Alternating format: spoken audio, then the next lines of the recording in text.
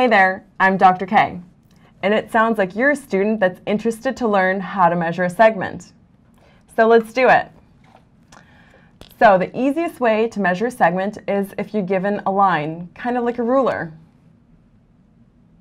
Here we have a line, and we're going to label it, here's the midpoint 0, and here we have 1, 2, 3, and 4, and over to the other side, -1, -2, -3, and -4. And let's say that we want to measure a segment from -3 to 2. Here's the segment right here. A segment is just basically a part of a line. So the easiest way to measure the segment is to take the difference between the endpoints. So we're going to take the absolute value of the endpoints, -3 minus 2, which is equal to -5. And remember, absolute values turn into whole positive numbers.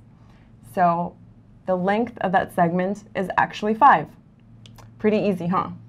Now, let's say that your geometry teacher is a little bit more tricky and he wants you to figure out how to figure out the segment on a two-dimensional plane. So you're given X and Y coordinates. Here is our plane right here. And let's say that our segment is right here.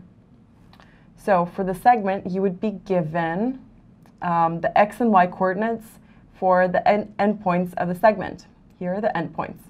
So let's say that the X and Y coordinates right there for the first point are x1, y1. And for the other endpoint, they are x2,